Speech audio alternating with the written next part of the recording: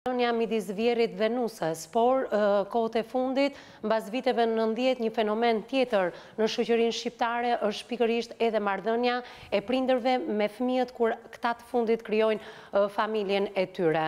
Ndërkohë, edhe pse vjen nga zonat rurale, ai çështjen e përkujdesit që fëmijët, të 7 fëmijët e tij, duhet kenë jo vetëm për 70 vjeçarin, por edhe për bashkëshorten e tij e ka çuar në gjykat. Çfarë ka ndodhur me gjykatën, pse ka rrëzuar kërkesën e dy të moshuarve, ne do ta diskutojmë pas pak me dy specialistet tona, si gjithmonë në këtë studio, avokatja dhe psikologja. Fillimisht përshëndesim në transmetim të drejt për drejt në studion e emisionit me zemër të hapur 76 vjeçarin, i cili në këtë studio do të rrëfej dhe në emër të bashkëshortes, por kjo e fundit e ka pamundësinë për të udhëtuar nga zona ku vjen drejt Tiranës në studion e emisionit ton për shkaqe shëndetësore. Me mua në studio zoti Zeqir, përshëndetje, mirë se erdhe në studion e emisionit ton. Përshëndes për emisionin. Faleminderit që vjet që i ndëgjoj në emision dhe ka ardhur shumë po qefi. Por më lindi, jo se lindi konflikt, po kam një fëmijë në funit, Ylberin. E kam martu 2 herë. Nga 13 milion, u bon 26 milion. 4 milion e gjysë i pagova ushtërinë, se nuk e lishëm me pa të plaka mu. Pa shko paguaj që për dita mashti këtu do nga 20.000 lekë. Ku di gjeshtë të ku që të japë shëtit? O të të rova shkova paguaj në ushtërinë, 4 milion e gjysë. Që shko 30 milion, më mori vetëm ky. Mos se tim ke pru një lekë mu, a i bitë dhe aji. Ne edhe 7 vjetë në Itali, parë në Shqipëri fare. E se erdi. Edhe si këtë do të mos e lidhë ushtëria, bo ushtërinë. Si ishte i punë, në të rova i pagova ushtërinë.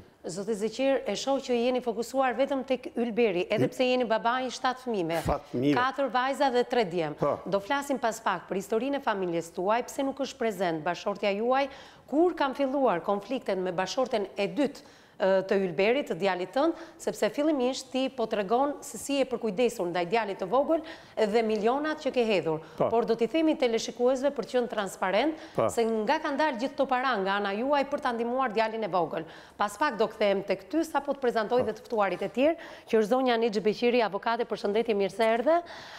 Unë zonjë për aqita që tek teleshikuesi që është një kauzë që është prekur për herë të parë nga ana jote, por një kauzë që mbrohet shumë po nga ana jote. Për kujdesja e fëmijëve ndaj prindërve të cilët janë në moshë të tretë.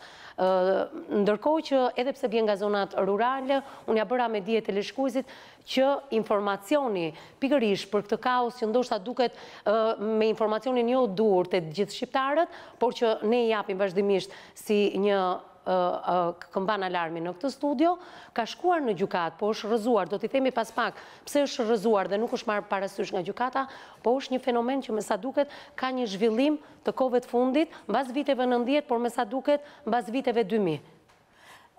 Është e vërtet që ky është një problem që është shumë i përhapur në Shqipëri. Naturisht që lidhet me fakti që në 90-ën pati një ndryshim të madh në sistemin ekonomik dhe social, lidhet njëkohësisht edhe me emigracionin. Familjet shqiptare nuk e kishin menduar që një ditë do dilin në konflikte të tilla me fëmijët e tyre, me vëllezër, me motra, sepse kanë qenë atë regjim kur të gjithë ishin mirë, sepse ishin gjithë një lloj. Erdhi një moment që tani nuk janë të gjithë një lloj dhe brenda familjes fëmijët nuk kanë të njëjtin standard jetëse, nuk kanë të njëjtën kulturë, të njëjtën zhvillim intelektual, nuk kanë të njëjtin lidhje emocionale me familjen, sepse kanë ikur dhe kanë vite. Nipër dhe mbesa po prap nuk kanë lidhje si dikur me gjyshi me gjyshen, kështu që nuk janë, si thuash, në të njëjtin standard marrëdhëniet brenda familjes siç kanë qenë përpara vitit 90 apo dhe përpara vitit 2000. Sepse ata emigrantë që ikën 18 vjeç sot janë bërë me familje. Kështu që nuk këtu s'kemi të bëjmë thjesht me familjen me problemin ose me lidhje midis djalit dhe babait, po të nipit, të mbesës, të nusës, të djalit dhe kështu me radhë. Janë fenomene që janë shumë të përhapura, jo vetëm ka vaje në Tiranë, po në çdo cep dhe më i vështiri, më problematiku është në zonat rurale, sepse nuk janë të përgatitur, qoftë me dokumentacion për të evidentuar se çfarë është bërë për një shtëpi, çfarë është investuar. Pastaj dhe vështirësia më e madhe dhe në përgjykata, të cilat nuk furnizohen as nga pala paditëse, as nga të paditurit, me prova shkrenësore, me fakte, me argumente që tregojnë kontributin e secilit në mënyrë që vendimit të gjykatës jo thjesht të jeti drejt, por që t'jeti besushëm, t'jeti pranushëm, t'jeti si thuash detyrimisht i zbatushëm. Dua të ndaloj pikërisht tek zonat rurale, që e preka unë që në kryet e herës, por e prekët edhe ju për shkak të informacionit që 76 vjeçari kishte në lidhje me objektin e patisë që do ngrinte në gjykatën e Kavajës. Duke qenë se jemi me fenomene të reja, si braktisja që brezi i ri i bën prindërve, por që tashmë në ligjet e fundit të miratuara dhe të hartuara në kodin e familjet, njihet që brezi i ri duhet të japi kontributin ndaj prindërve dhe moshës së tretë, duhet të ndaloj tek mentaliteti i zonave rurale, në një mentalitet shqiptar, pikërisht ku prindi ka disa depolisa për fëmijët. Pra, prindi bën disa seleksionime gjatë rrugës, sepse më bën përshtypje zonja Nixhi që kemi prindër me shumë fëmijë të cilët braktisen. Pse ndodh ky fenomen? Sepse ndoshta prindrit fokusohen tek djali apo tek vajza, bëjnë atë selektivin gjinor, por dua të di edhe diçka tjetër, mos ndoshta japin gjithë pasurinë e tyre dhe shpirtin e tyre për shkak të mentalitetit që prindi duhet rri me fëmijën e vogël, siç është djali në këtë rast? Shif çfarë probleme është skandal sot. Se kemi përplasje dhe ndeshje mentalitetesh. I pranojmë fenomenet që nuk janë të vjetra për shoqërinë shqiptare, por i përkrajmë braktisin e prindërve si një fenomen i ri në shoqërinë tonë, por ndërkohë prindi është me mentalitetin e vjetër, që ndoshta gjithçka i jep tek fëmia më i madh ose tek fëmia më i vogël, varet nga zonat. Janë këto fenomene që vijnë re në familjen shqiptare. E para njerë ka një mentalitet që fëmia i vogël duhet i trashëgoj të gjitha. Edhe nuk janë të gatshëm. Ose djali. Po, e para që fëmia i vogël që duhet i trashëgoj të gjitha.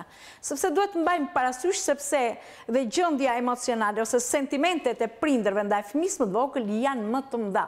Ka një lloj ndjeshmërie që lidhet me ato që është i vogli që përkodhelin, njëkohësisht lidhet me ato që ndoshta fëmia i vogël është i lindur në një moshë kur prindrit janë më të ndjeshëm. Ose kush i pleqëron. Duhet përfitoj gjithçka nga pasuria e prindërve. Problemi tjetër është ai që i pleqëron dhe që duhet vlerësuar sepse angazhohet më shumë. Edhe ky është problemi tjetër.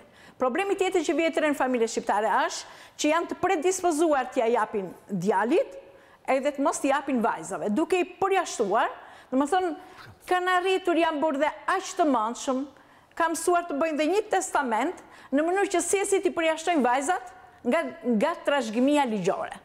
Dhe detyrimisht konflikti është i hapur. Dhe cili është problemi dhe më i rëndësishëm. Ky lloj afeksioni, selektimi që i bëhet fëmijëve, zotria është babai i 7 fëmijëve dhe unë jo më kot bëra thirrje të drejtë për drejtë që të 7 fëmijët, jo vetëm ylberi, duhet të jenë të barabartë. Ja, e pranon edhe vetë zotria. Jetë barabartë, edhe këtit që më kanë dhënë nga shtëpia Nusja, edhe këtit i kam dhënë 2 dhoma ke shtëpiat e vjetra, plus i dhomë të rejtë. Po pse është edhe kjo interesi midis prindrit dhe fëmijës që duhet i japësh fëmijës, pastaj fëmia të pleqërojë? Pse? I kam dhënë dhe vajzë 2 dhoma. Edhe 2 djelmet i kam dhënë nga 2 dhoma nga i dhomë, këtit i kam dhënë 2 dhoma. Ne do flasim pas pak për historinë. Dhe një të re.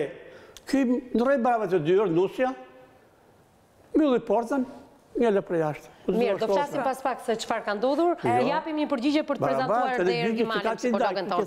Përshëndetje Ergi. Barabartë gjithë. Përfundon avokatja për të kaluar tek Ergi. Në dashuri, prindrit kanë të njëjtën dashuri për të gjithë. Janë fëmijët e tyre. Në lidhje sentimentale mund të ketë diferenca, por për këtë duhet të jenë të vetëdijshëm të gjithë, sepse nuk janë një lloj. Një fëmijë mund të jetë më i dashur, më i vëmendshëm, më i kujdesshëm ndaj prindërve, kështu që le t'ia ulojmë prindërve, fëmijët, këtë si thuash privilegj që për dikë mund të ketë pak sentiment, po të gjithë fëmijët duan. Dhe mundësisht dhe pasuria të ndahet në mënyrë të barabartë për të gjithë. Kështu që këta prindër e kanë fjalën për ata që nuk veprojnë drejt. Po dhe për të gjithë duhet mbajtur parasysh që të gjithë një ditë ikin nga kjo jetë. Lumë kush lë, si thuash emrin e njeriu e një prindi të drejtë me të gjithë fëmijët. Sepse ajo që është më e rëndësishme nuk është ana biologjike tek njeriu. Nevojat biologjike, E rëndësishme është çfarë ka shpirti njeriut. Dhe kjo e lartëson apo e ul çdo lloj njeriu. Më duhet të kaloj tek Ergi, të cilën e përshëndeta teksa komentonte avokatja, ndoshta e re në mosh, por një nga psikologet më të pëlqyeshme për teleshikuesin në studion e emisionit tonë. Mirë se rivjen edhe një herë në këtë studio për të folur pikërisht Ergi për një fenomen që me sa duket interesi që kanë mes. Kush ka më shumë interes? Fëmia tek prindi apo prindi tek fëmia? Unë do të thej që është një marrëdhënie ndërsjellë, absolutisht që është fëmia ai që ka nevojë për prindin deri në një farë moshe derisa arrin atë maturinë dhe pjekurinë e duhur, dhe më pas është mosha e tretë që ka shumë nevojë për kujdesje dhe dashuri që se kohët e fundit vjet e re Ergi një lloj interesi që kanë të dyja palët ndërmjet njëri tjetrit, duke qenë se vëmë re që konflikti i brezave fillon që në fëmijërinë e hershme të fëmijës.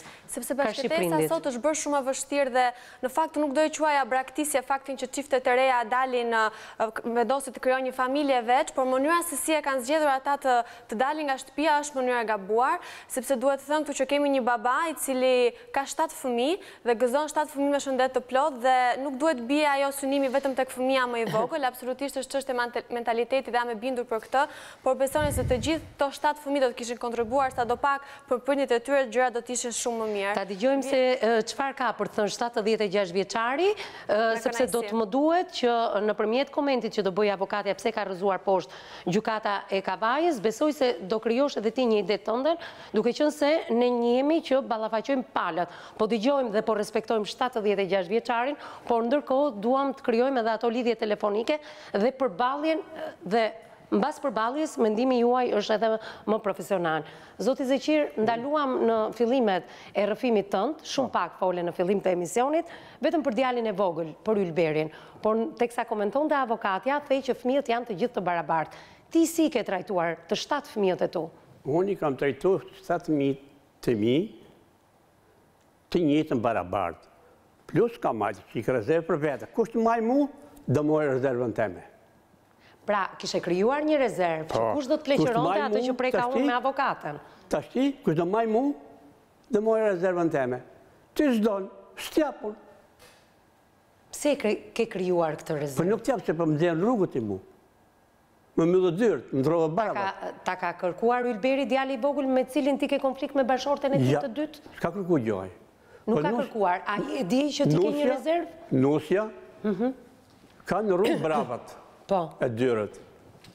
Si nisi konflikti? Mund të ma thoni pak si nisi? Konflikti nisi këtu. Lindi Nusja, e qova në spital, lindi, neti 5 dit në spital, shkova mora më makinë, po ne vetë shofer, që 61 dhe deri më sot, e sot ka marrë makinën time. 76 vjeçar që nget makinën? Ngas makinë. Ka marrë shumë me vete se nuk kam besim të në Tiranë, se jam tekni, se ka shumë lëvizje, tyrit. Se të shkurtik në orën 3, nuk ka nëjë shumë. Edhe, erë mora nësën e prunën në shpi, lindi vajzë, t'i rrojë, se kam fëmijën teme, të kohë poshtë. E lem rrojë prindit, hajtë sa shumë, se ka arë vajzë në shpi, di dhe emrin, merni vetë më rupë të ju që kini shpi, mos merni tjerë, se duon shpenzime, i thashë. Erdhën të. E në gjorët hanën, erdhën të mërkurën të. Po? Edhe qunit martën, nga Italia. Edhe të martën, edhe këto hangën pinë, qadeshën, e në ikën të mërkurën. Të ejtën quni u nda, nuk e djerë, për të qashe pritë. Sa pjaka, gryë ime, o Zeqir, quni pi dohon. Pi ndohon shumë, para ki pinë. Tokën e ketë pëllume. Mere quni sa shka, milë që ekspinoj, që të shkoj pazar të shesit, bej dohon, e të pi një gotë raki vetë, se të shkesh të japsa. E për mirë sa shumë. Mora, kazmën, e në pari, sa shtë i të halë shkojmë. Do të një kranë këshu, me atë më lohët aja. E harrova. I bëzojnë të nemët qunit, që e qunë klajdi. Quni është 14 vjeqë, 13 vjeqë. O klajdi, bjej që gjyqës është të kroni. E gjoj Nusja, erdhë Nusja prunë i vetë, e ne filloj Nusja me më lutë. Dhe se më loj gjyqës të shkronë, sfinajin. Këj filloj, sa gjera më nësën punë, për mirë se ti më se në gjera, se nuk e thënë sajtë punoj sot. Ti më se në gjera se nusën punë. Ti parës për në bjentësh. Ti shpisë për në vjenë. Neve të kush dhe në majë, thëshën, pas punoj Nusja dhe unë, thëshën, të dy, thëshën. Kush dhe në majë neve, punon një hani, thë. Shkoj në shpisë, të daha. Po mirë daha, ma i baba me zorë. O da, i kam dhënë 2 dhoma shpitë vjetër, i sot i ka të mëllë me e dhomat. Sot, i kam dhënë i dhomë të rej. Thësh, këto 3 me, kush të maj mu di mori. Po të liberdis që ty, thëshën, me majtë mu në di mosh, nuk të liberdis nuk të japë. Kam dhënë që gjithë kalim majtë tjerë, kam dhënë ty. Kam majtë 5 për vete. Që të shë, po marë mu, ma është mu misë marë, jo, so shë i ponë. Zoti Zeqir, duat të ndaloj në një moment tjetër. Ti ke qenë një baba autoritar, apo i ke marrë të 7 fëmijët e tu dhe i ke treguar për rezervat e tua dhe mënyrën se kush do t'ju pleqëroj? I ke pyetur të 7 fëmijët? Apo ke vendosur vetë? Kam vendosur vetë dhe i kam martu si mas radhës. Ka rëndësi kjo? Martesa si mas radhës? Ka rëndësi? Po, ka që i rëndësi, që të martosh atë për para me unë një maj malë. Dhe i kam martu si mas radhës të 7. I ke martuar ti apo janë martuar vetë ata? Ato, i kam martu unë, jo ato. Me lajnë, me shkes, me dasëm, me vajtë e ardhje, gosti, kanë bo, i kanë bo. Kam punu shofer që në 61 dhe më sot. Por në qofë se një nga fëmijët e tu do të vinte dhe do të tregonte si vajza dhe djali që dashuronte një person, ti do të pranoje?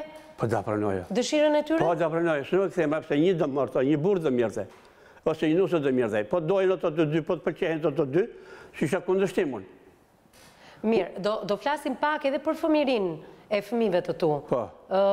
Ti më ke thënë që ke punuar shofer që nga viti 1961. Po. Apo jo? Dhe sot. Besoj se shoferi në atë kohë largoi shumë orë nga familja dhe i binte bara më e madhe bashkëshortes për të punuar me fëmijët. Po. Në qoftë se unë të pyes sot, çfarë babai ke qenë ti? Diti bësh një analizë vetes, çfarë babai? I lidhur me fëmijët?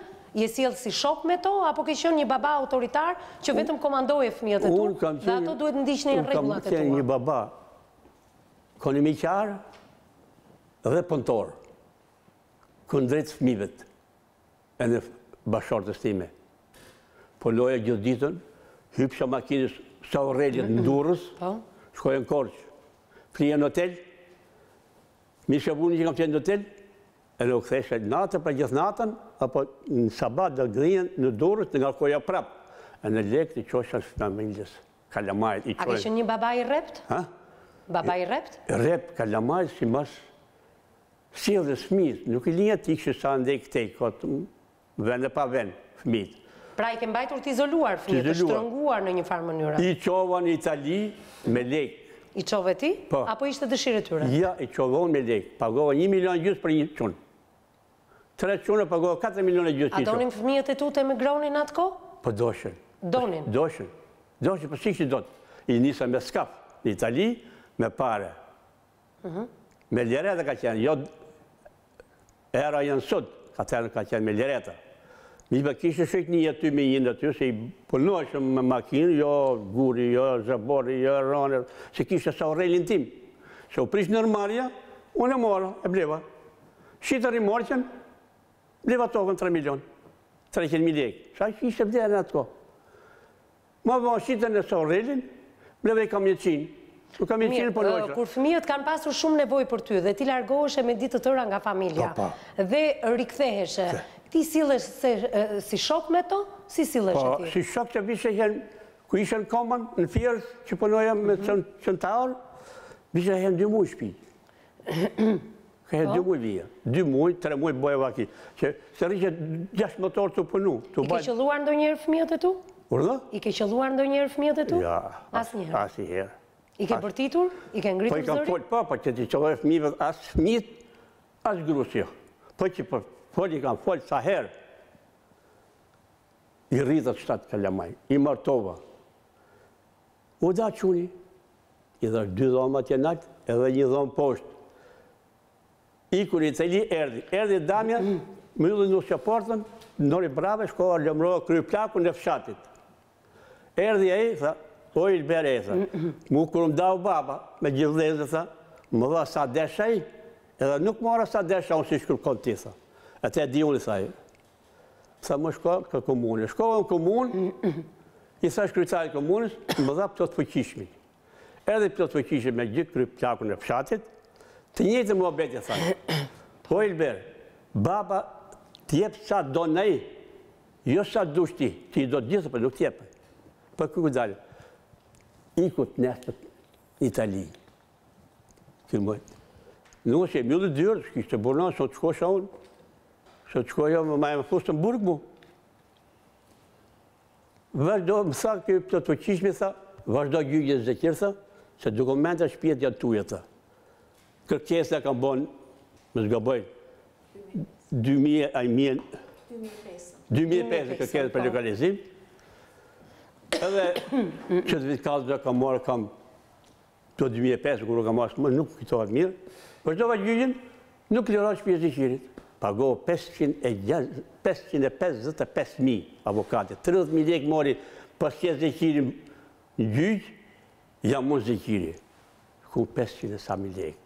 300.000 lekë mori se dhe vazhdojmë gjukatën e apelit. Gjukatën e apelit dhe vendime gjukatës sparë. Ikën 960.000 lekë. Vje policia, mërave, shkohë 2 herë polici. Shkohë polici, herë e dytë, së shuk, pruji policë, më mori qiftën. Qiftën kam 30 vjetë me leje, që në kohët e monizmit, me leje. Mori qiftën. Shkohë mori qiftën, pas të mu, boni letërt, ta kalëm në plakës. Boni letërt në me kalëm në plakës, i në 60.000 lekët.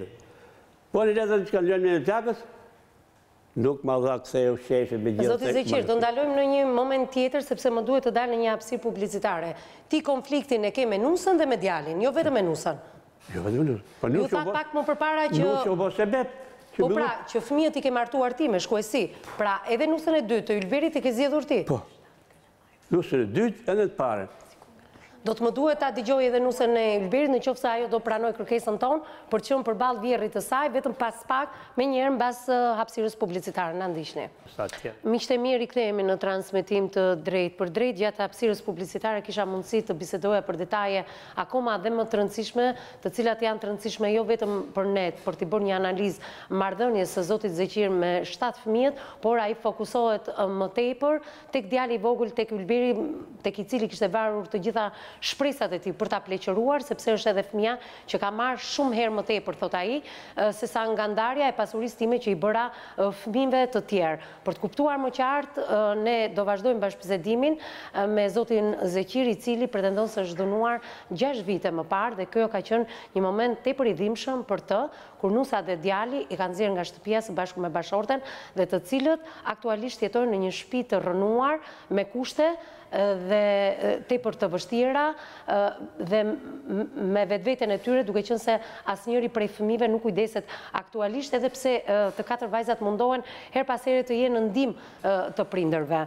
Do doja të kaloja tek ty, zoti Zeqir, sa e vështirë ishte momenti kur përpara 6 vitesh, thoni ju, jeni dhunuar nga ana e Ylberit dhe e bashkëshortes së tij. Si ishte ai moment? Çfarë ndodhi midis jush? Dhe kush ju qelloi, bashkëshorti apo djali? Aty nga ka më për kraj për qëllu, nuk nga ka qëllu. As Nusja, as djali. Po nga ka për kraj për gjithë dhe qiti për jashtë portës. Një forë dhune është edhe aji. Si ishte ai moment? Në mylli portën e hekrit, e në hyrë maran që të dy në ngellim në rrugët me gjithë plakët. Ike pasajën, shkohen polici, i thash policis, këshu, pruni plot fuqishi me gjithë kërë plakën e fshatit. Në momentin që ju nxorën me forcë përpara 6 vitesh nga banesa, siç ju pretendoni, ishte Ylberi ajo që kapi me forcë dhe ju nxori jashtë apo bashkëshortja? Ylberi me gjithë Nusën, na nxori për jashtë me forcë, edhe në 12 nanë s'kiku në Itali.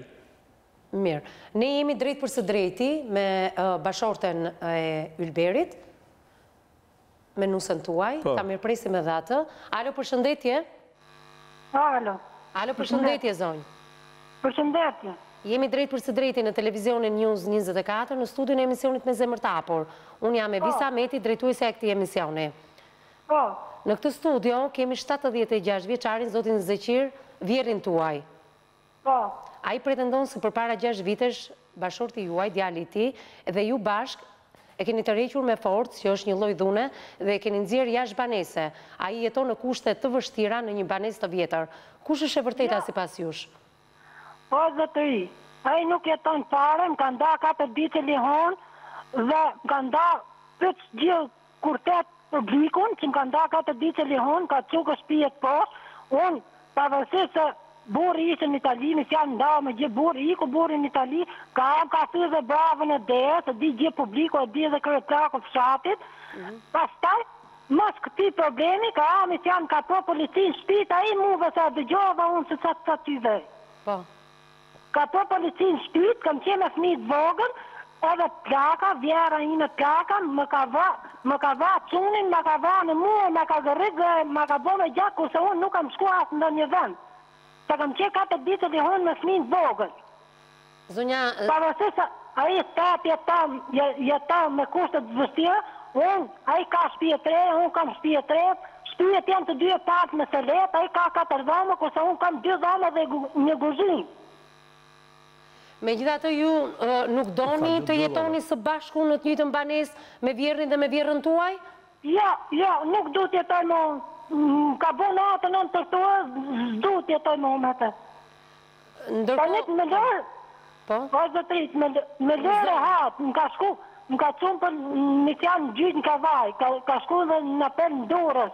Ta një du të me lërë e hatë, nuk du të me shqecoj. Pra, zonjë, ju kërkoni që të qëndroni e vetme së bashku me fëmijët.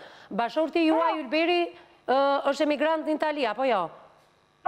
Sa herë në vit vjen Ylberi në shtëpi? 2 herë në vit. 2 herë në vit. 2 herë ose 3 herë në vit. A kujdeset ai për prindrit? A kujdeset për prindrit, Ylberi? Jo. Po pse nuk kujdeset? O, zonjë, ne nuk flasim, nuk e di se që të mashtrane i tyve aty, ne nuk flasim. Zonjë, unë këtë dua të kuptoj. Pse nuk flisni me vjerrin dhe me vjerrën, me prindrit e bashortit tënd? O, zonjë, ne nuk flasim, të më ka që përgjigjet, më ka pro policin shpit, nuk e kam që në ti policin, më ka pro e asë, nuk e kam pek me do fare me. Ta shtoj unë që të sot e i tyve aty, nuk e di se që të sot. Që ndru bravat e dyre ti? Që ndru bravat e 2 dhe 4 bravat. Që vë bravat tjera, vjeri me shpiton, dera nuk u hapte. O, Dani, që se atë gjinit verifikoni, e kom bravën e dera, sot që nuk kom lek të ndëroj, e kom bravën e dera, sot të thyme. Që më shkojnë në shëportën e heket pram me pëqesh. E kam të thyme, bravën e dera se kam të thyme. A dera sot, nuk kom kushtë, nuk kom një fjallë gjenje të argumoj, se do 20.000 lekë. Që ndru bravat e dyrë pro në policinë aty unë, që ndru bravat e dyrë që qitë për jashta. Nuk kom nëzërë farën për jashtë, më kem nëzërë, ti mund ka të ditë li hunë. Tim ke qitë për jashtë. E di gjë publiku që tim ka nëzërë 4 ditë li hunë muri. Qim ke nëzërë për jashtë? Më kem nëzërë 4 ditë li hunë mes dimit, mes djetorit. Zonjë, dua të ndaloj në një tjetër fakt. Vjeri juaj tha që ju keni qenë e përzjedhura e ti, ju dhe bashorti jeni martuar me mblesëri, apo jo? Ju dhe bashorti jeni martuar me mblesëri, apo jo? Po, me shkes. Me shkes. Atëherë, dua të ndaloj pak në një fakt. Ju, kur u martuat me Ylberin, e dinit faktin që ai kishte edhe 2 prindër? Po, shumë i e di.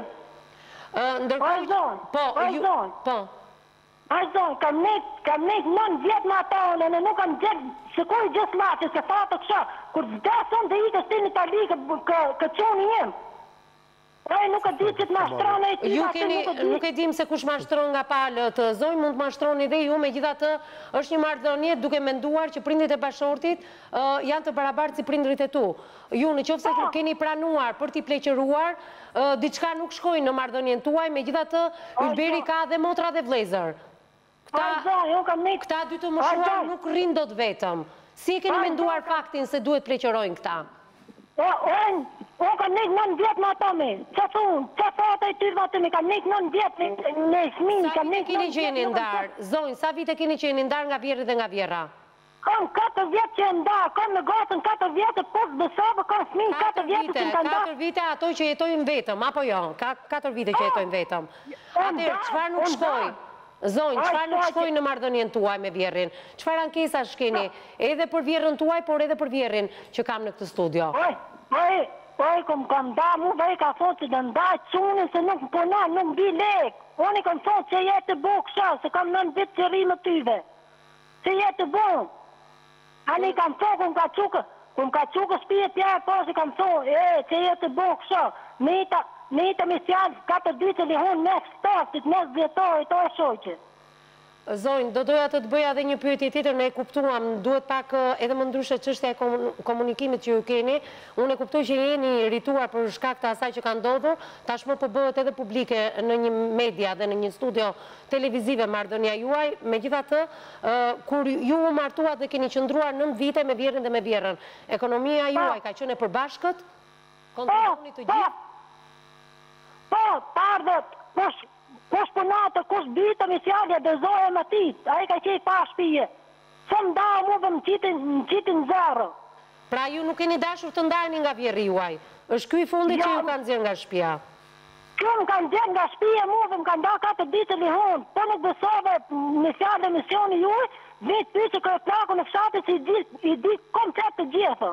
Kryeplakun e fshatit do ta telefonojmë pak më vonë, sepse kryeplakun e fshatit e ka kërkuar pikërisht edhe vjerri juaj dhe me sa duket që nga në brendësi të gjitha problemeve që ju keni.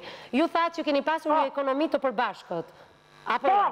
Ndërkohë që bashkëshorti juaj, kohët e fundit thoni ju, përpara se të ndaheshim nga vjerri dhe nga vjera, nuk sillte para. Dhe kjo ka qenë arsyeja që zoti Zeqir ju ka ndarë. Ju është dukur e pa drejt kjo gjë ju? Fate kësha, nuk për ndi pa dhe ndaj cunin. Anë ku oj, zoj, nuk e di që të mashtran të hongëm që 4 ditë që li hongë. Anë ku më ka nda, kam shku në 4 ditë që li hongë, kam shku në mjellë spinoj. Zoj shio, më tha bashkëshorti, mu dhe me gjithë të ikni shpisa, sa e bëjën tepë, me tjallë të qepën të të ikni të 2 shpi. Ku shkove shpion, a i plasi për të e dhe të ndaj, tha. Pra, nuk, zonjë, për ta kuptuar, ju nuk keni dashur të ndajni nga vjerri dhe nga vjera? Oj, unë që kam, unë e të 10 vjetë më ta, e të 9 vjetë. Në qoftë se ato do të vinë përsëri në familjen tuaj, për tjetuar gjithë bashkë, do pranonit ju? Jo, s'ka pranim mu, kam 4 vjetë në riske dhe mojtë. Pa një ku për flasë me tyve, pa një ku për flasë me ty, jam duke përnua në të riskë fëmijët. Po mirë, qëfar të keqe ka që të vi dhe tjetoj dhe vjerri dhe vjera në banesën? Kjo banesë këtë është? Kjo banesë këtë është? Banesë e borit e mishoj, që ka 3 vjetë që su ka hapë demokracije që punën në Itali e emigrant. Pra, Ylberi pas ka sjell para, jo se nuk ka sjell para, se ju thatë pak në përpara. Ka sjell një zonë nuk e di se që në mashtron ty vaj, ka sjell bashkëshorti para, ka dhe në tokën me lekë. Tokën e ka blerë bashkëshorti juaj, Ylberi, me para. Toka është në emrin tuaj, thoni ju. Oj, nimi nuk di më gjatën, se mu në një letrë, se nësi ke nimi në të. Megjithatë, me sa duket nuk është dëshira juaj si nuse për të rikthyer vjerri dhe vjera në familje, keni jetuar për 9 vjet dhe shikonit pa mundur rikthimin e tyre në banesën tuaj. Megjithatë, Ylberi, bashkëshorti juaj, kërkon t'i pleqëroj prindrit e tij? Si mendon ti? Nuk dëgjohën, nuk ose në doj një fjallë bashkëshortin, gjithë cili, unë nuk në doj bashkëshortin, bashkëshorti ka me në vatë, nuk në doj. Mirë, po vëllezërit dhe motrat e tjera të Ylberit, kujdesen për prindrit? Nuk e di, se unë s'flak të me shoqë, nuk dëgjohën. Ti nuk flet me kunetrit dhe me kunatat e tua? Të lutem, zonjë. Oj shoqë, oj zonjë, kur jem da unë, kjo ka thot dhe dhe me cunin tjetër, cunin tjetër nga Itali o bashku më këtel, nuk e di se pëse o shputën prapë.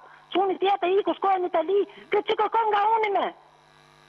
A i, zoti Zeqir, kërkon rikthimin e ti në banesë të cilën e pretendon se ka të tijën. Megjithatë është bërë një proces gjyqësor, ne do flasim për këtë vendim të gjykatës së Kavajës. Në këtë studio, zonjë dashur, ka dhe një avokate, ka dhe një psikologe, të cilët janë të paanshëm. Ato nuk mbrojnë as palën tuaj, as palën e zotit Zeqir. Megjithatë, për ta kuptuar publiku që e ka ndjekur të gjithë të bisedë në transmetim të drejt për drejt, avokatja zonja Negjipejqiri ka disa pyetje për të drejtuar palës tuaj dhe më pas ne rikthehemi me analizën e gjithë situatës tuaj familjare në këtë studio. Po, avokate. Unë thjesht desha ta pyesja që ka marrë një urdhër mbrojtje zonja nga vjerri dhe nga vjera? Si janë jashtë shtëpisë këta? Po pra. Ke marrë urdhër mbrojtje? Ke kërkuar urdhër mbrojtje? Po, o zonj, kë kun ka am, ka si babën e derës mu, më ka thonë verontit, po ja që unë ty të të vatë më ciste. Unë të jem drejtu në janë, jam drejtu kam shku. Atëhere, për të qënë të qartë edhe për të tjeret, ju keni marrë një urdhër mbrojtje nga vjeri dhe nga vjera.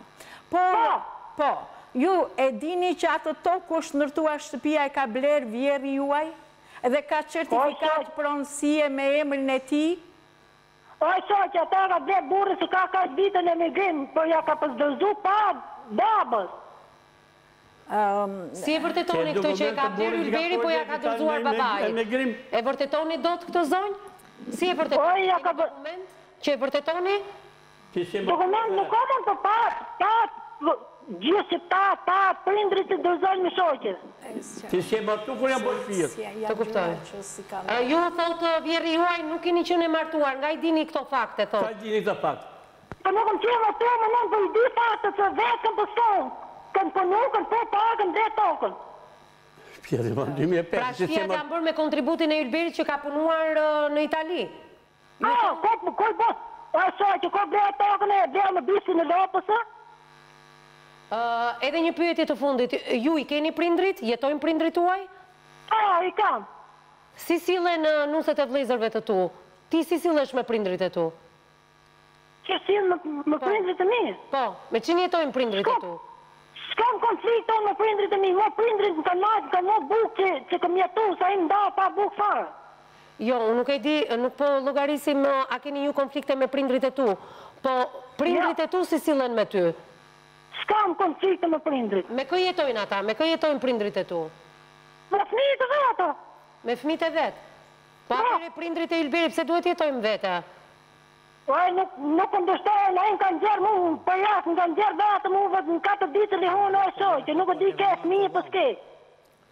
Edhe të zonë t'ja kam dhamë gabimisht. Atëherë, më duhet të kaloj linjë në studion e informacionit për kolegin Senada Jau dhe rikthejmë përsëri në transmetim të drejt për drejt. Miqtë e mi, jemi rikthyer përsëri në transmetim të drejt për drejt në studion e emisionit me zemër të hapur. Është rrëfyer në këtë studio 76 vjeçari i cili ka deklaruar që është kapur me forcë dhe është përzënë nga shtëpia të cilën e ka me kontributin e tij financiar. Ndërkohë që në një lidhje tjetër paralel telefonike, Nusja e djalit mohoi gjithçka në lidhje me konfliktin që me sa duket në fillim ka qenë pronësor për të kaluar edhe ke konflikti fizik më pas përzënia me forcë e prindërve nga banesa aktuale ku jeton djali së bashku me Nusën, e cila ishte në lidhje telefonike dhe nuk kërkonte që vjerri dhe vjera të riktheheshin në gjirin e familjes mbasi kishte jetuar 9 vite me ta dhe në këto 4 vite që është ndarë nga vjeri dhe nga vjera, me sa duket ka filluar rrjedhën normale dhe po rrit fëmijët e saj, mbasi bashkëshorti kuptohet si të gjitha familjet shqiptare, emigron në shtetin italian dhe rikthehet shumë pak kohë në Shqipëri. Ajo jeton e vetme së bashku me 2 fëmijët. Le të pyesim pak vjerin e zonjës i cila ishte në lidhje telefonike se çfarë mendon zoti Zeqir në gjithë të ballafaqim që pate me Nusën e Ylberit. Ajo nuk kërkon më rikthimin tënd dhe bashkëshortes tënde të smur në familje. Nuk e kërkon më këtë rikthim. Unë kërkoj të drejtën time, djersën time. I kam bërë shtëpijet të të mia, nuk ka pru quni asë një kokë releku. Kjo unë. Dhe asë ai i vogli, Ylberi që keme mu, pa të mendu me nejtë me tesh, nuk më majtë. Po edhe 2 djemë tjerë nuk kanë këndërbu asë që gjymës leku. Për kundërzi, unë i kam një mu, i kam dhonë. Se kam punu gjithë jetë shofer, edhe sot punoj shofer. Pata ma unën, e qita ma unën, me gjithë rimoqe, bleve kamjenqinë.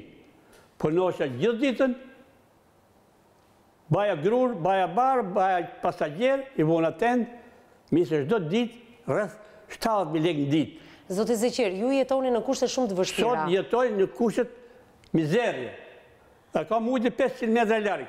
Në pusë, veqis do të ujë në pusë sot unë, ja, bukën e kam 3 km largë, plakën e kam paralizu. Nuk që do të buka ja, dhe vetë ablejëm bukën për ditë. Kush gatuan në shtëpi? Kush gatuan në shtëpi? Gatuish, kur shkojo të shqipej këtu, dhe shkojt gatuish, të hajnë bukë që të dy. Kush i bën punët e shtëpisë? Unë i bëj vetë. Pra ti gatuan vetë? Vetë gatuan. Mbushu i vetë, 500 metra largë? Vetë dhe vetë morë bukët dhe vetë shpit. Vetë bënë edhe punët e shpis. Ju thatë pak më përpara, zoti Zeqir, që ju të gjithë fëmijët i keni martuar me dëshirën tuaj me shkes. Me shkes, po me shkes. Si edhe përzjodhët këtë nusë të ylberit, sepse është nusja e dytë e ti? Kjo është nusja e dytë. Si e përzjodhe? Ma boni dhëndhe që i dhash motrën. Dhëndri mori nusën atje në Zhabjak e mori nusën, ajo nusë ishte nusja e motrës. Po. Dhaj bonin motrë... Krushim bas krushia. Krushia mas krushia, ma boni këte. Dhëndri. Si ta prezentuan fillimisht nusën e ylberit? Ashtë e mirë se do jetoj me ty, do të maj ty. Thëshë në qo se kjo, thëshë, do jetoj me mu, do maj muzë, këto shpjet djalloj kësajton. Qo se kjo nuk me manë, nuk jap gjo. Mirë, zoti Zeqir, si i bëni shkesliqet ju ande nga zona juaj? Po shkesliqet i bëjmë një vajtë e ardhi, shkon një nërmjesi, shkon një, thot, do filani për mikë, e pranon, pas e pranon. Qëfar interesi ka shkesi në këto mes? Po shkesi ka interes të që të marrë një palë këpucë, apo diçka dhe ma të pusë në gjepë. Po thoni diçka para të thata? Po të thata që të një maskale. Atër, para të thata e di që nuk ka të njoma, po ju thatë këpucë. Po. Dhe të bësh shkesit, një palë këpucë nuk ka asgjë të keqe, po të japësh para në rastin konkret sa lek e dhënë për nusën e ylberit, për këtë të dytën? Për të dytën për martesën kam pagu 13 milion. Jo për martesën, shkesit, sa lek e dhe? 13 milion për martesën. Për shkes ka më dhënë jo unë. Për shkes ka dhënë jati kësajt, që ose ka dhënë. Sa ka dhënë? Baba i kësaj, sa ka dhënë? Baba dhënë. Baba kësajt. Sa lek ka dhënë? Rreth 2 milion. Rreth 2 milion lek e shkesi? Që e pruni kjo. Zakoni këshu është që baba i nusës paguan? Nuk e mirë që për 200.000 vjetë në këte, për djalin tim. E li e pa martu prapë. Pa ma e përzjodhe. Kur e në shpi, shpijet që në bo. Shi pas ka kontribut quni aty që ndajtë 10 vjetë parë në shpi? Atër, për vajzat e tua, ti ke dhën para ke shkesi? Sho. Nuk e dhën? Sho, i kanë bo me desë në balë dhe kanë punu vajzat. Po pse baba i nusës ka dhën lek për ta martuar vajzën? Që që këta qante, që u boj 30 vjetë që edhe ke burri. Këto janë akuza shumë të rënda. Janë akuza të rënda. Akuza të rënda, po marë shpirti im gjeka nuk ka ajo. Pra kushti ka qënë nga baba i nusës që ajo do t'ju pleqeronte? Po, i thë, nga se vajza jote, dhe maj mu e në kakën time, këto shpje që shikon të i thashun, dikëzoj kjo. Nga se kjo nuk marë, unë nuk t'jam gjo, se shpjet janë të mirë. Mirë, me babajnë e nusës ke folur me krushkun? Ja, nuk nga folja si herë. Po pse? Sa u da e dhejmë sot, nuk është pak e unë. Po pse nuk shkove për të atakuar? Po nuk, dhe se u da vajzës më pranojnë. Duhet vinde a i të kërkon të ty? Për të biseduar? Që ishtë kërkoj djalin ti, të vizë kërkon të a i. Mirë, ne përsëri nusën e bashkëshorten e ylberit e kemi drejt përse drejti në lidhje telefonike, shpresojmë që të dëgjohet edhe zëri saj në këtë fund e emisioni, sepse këto minuta i takon edhe panelit të profesionisteve tona. Alo, përshëndetje. Alo, përshëndetje. Jemi edhe njëherë së bashku, besoj se i dëgjuat bisedën e fundit që unë kam bërë me vjerin tënd, a i deklaron që shkesit baba i juaj i ka dhënë 2 milion lek të vjetra, ndërkohë... Jo, këte sa përnoj për asë, s'ka o asë i lek. Zdo gjo ka qimë dëshirë.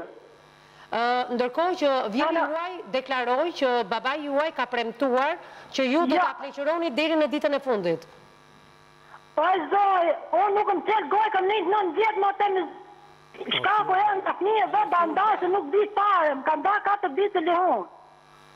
E keni thënë këtë gjë disa herë, zoj, mua më duhet në këto 4 vite, ju jetoni veçmas, ndërkohë që premtimi juaj është për t'i pleqëruar. Pse nuk i pleqërua? Po e zoj, unë da po dhe në qunin tjetër të nuk du ty mo, po të një që kërkon nga unë. Kërkon rikthimin në familjen e ti? Ja. Jeni ju që e vendosni këtë gjë? Në qofë se do t'ja u kërkoj ylberi, do t'a pranoni babajnë dhe nënën e ti? O e zoj, unë këte nuk e pranoj se për kusë se më ka mision po përket, ja i bërë ka qenë në Itali, mu më dëfmit më ka trajtu kenë, ka thotë të vatë më qishtë të mizoj. Pra, jeni ju që nuk pranoni prindrit e ylberit, nuk është ylberi a i që nuk pranon prindrit e ti? O ylberi nuk...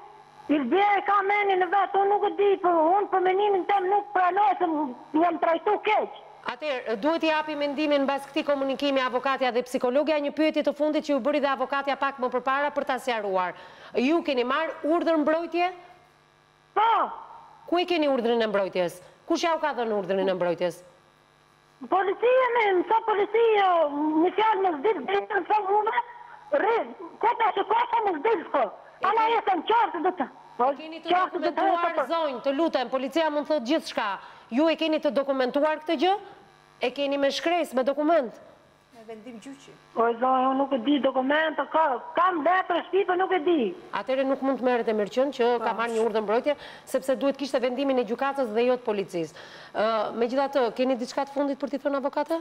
Unë desha t'i them kësaj dhe për ta dëgjuar edhe të tjerët, zonjë ju nuk jeni pronare e asaj shtëpie, kështu që nuk vendosni ju nëse do të rrinë prindrit e ylberit në atë shtëpi apo jo. Mos abuzo me faktin që mund të kesh marrë, nuk jam e sigurt, po si që thoni ju. Mos abuzo me faktin që ke marrë një urdhër mbrojtje.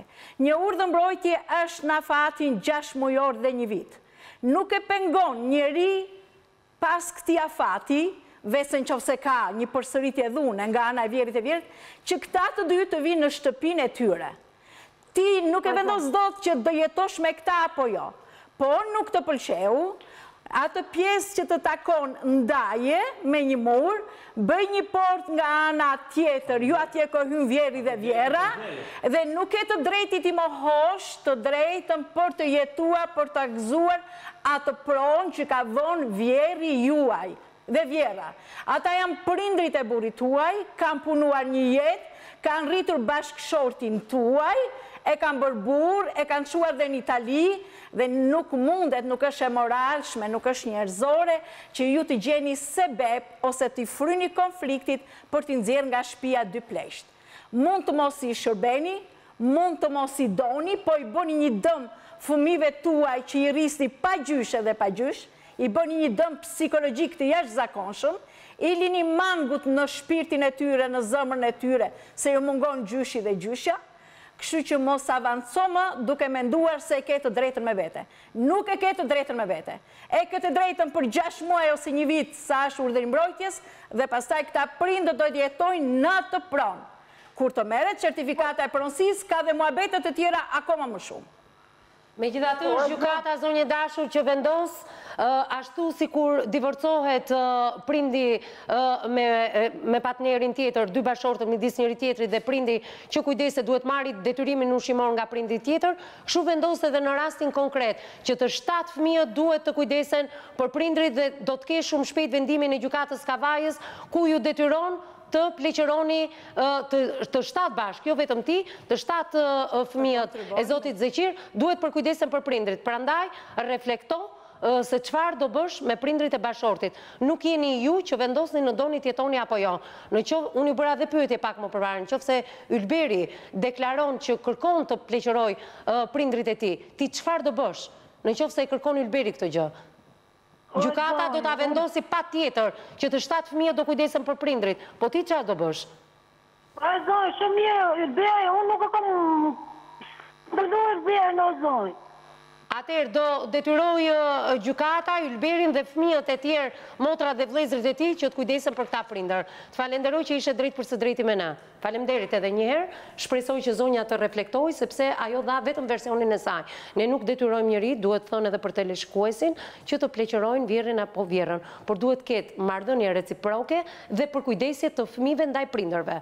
Ktu e merr fjalën ti dhe më pas Ergi. Po, me gjithë se fola dhe pak më përpara, me gjithë të duhet të them disa gjëra që janë aq sa ligjore, kanë dhe moralin e tyre, kanë dhe humanizmin e tyre brenda asaj që është ligjore. Ndërsa do ndoja ke ndarja pasurisë ke certifikata pronësisë që e pasqyroi dhe regjia teksa ju komentonit. E para njerë që zotëria është pronar i një sipërfaqe toke mbi të cilën ka ndërtuar shtëpinë.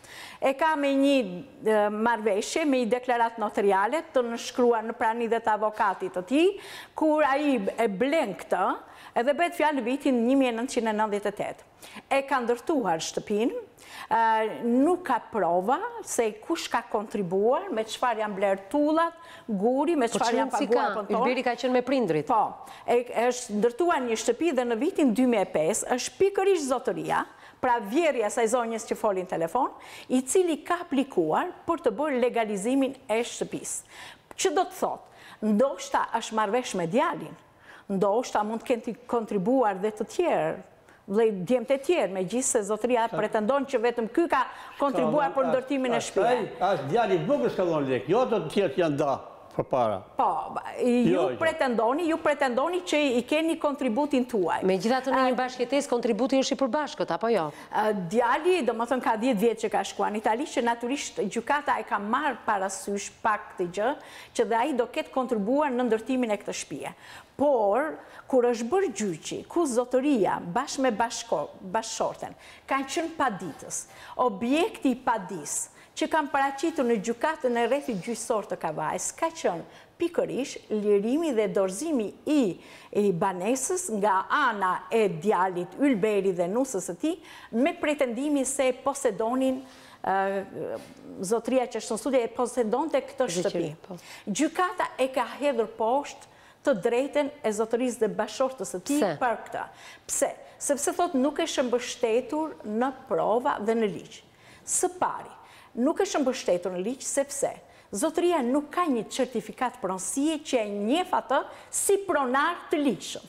Kështu që të gjitha gjyqet që bëhen, në qoftë se shtëpia nuk ka një pronar legjitim që e siguron nëpërmjet një akti shitje, me një testament, me një trashëgimi si format të përfitimit të pasurisë, dhe që pasaj kjo tregohet me një kartë që quhet certifikat pronësie, ti nuk mundet dot të hapësh një gjyq, të zhvillosh një gjyq dhe të sigurosh të drejtat e posedimit e tjerë.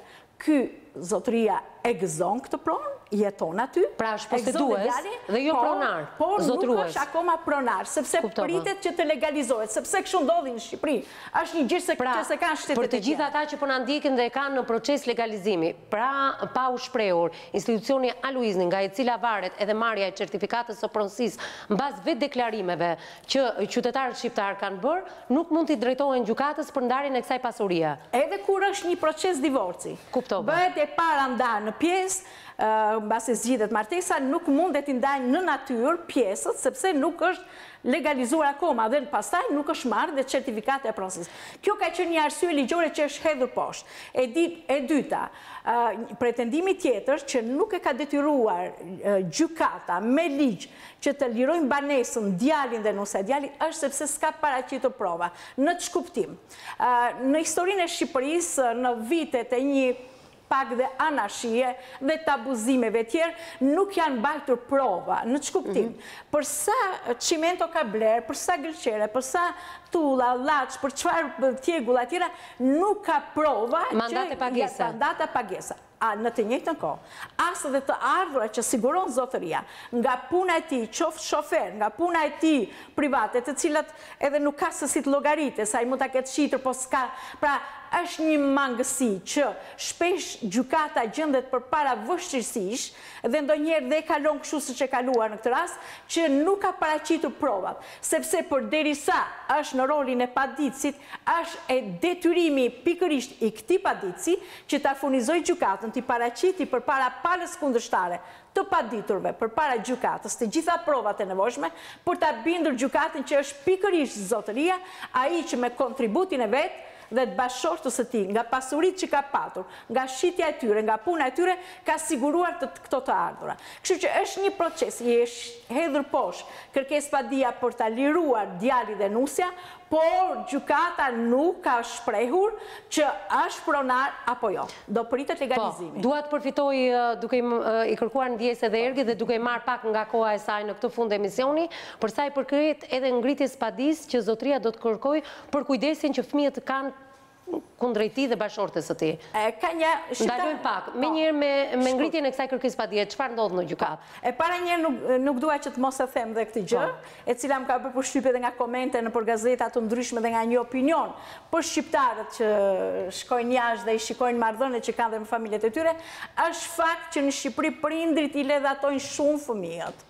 Do më thënë, derisa sa fëmijët dinë, pas sa kanë mësuar dhe t'i përdorin, dhe t'i shfryzojnë, derisa prindrit në njërë bëjnë dhe sklevër të fëmijëve. Pra, gjithë jetën e tyre, mendojnë prindrit, edhe kur bëjnë gjysh, edhe gjyshe, që të mundet të gëzojnë vetë, mendoj se çfarë mundet të falin akoma për fëmijët. Si të rritin fëmijët, si të japë falin pasuri, ta bëj dhe këtë shtëpi që ta kenë të tre të kenë nga një shtëpi e tjera me anë, që do thotë është një gjë e egzageruar. Pra këto konfliktet që ka rritur si fenomeni i ri kohët e fundit në Shqipëri është për shkak të marrëdhënies që krijojnë që në fëmijërinë e hershme prindër shqiptar me fëmijët.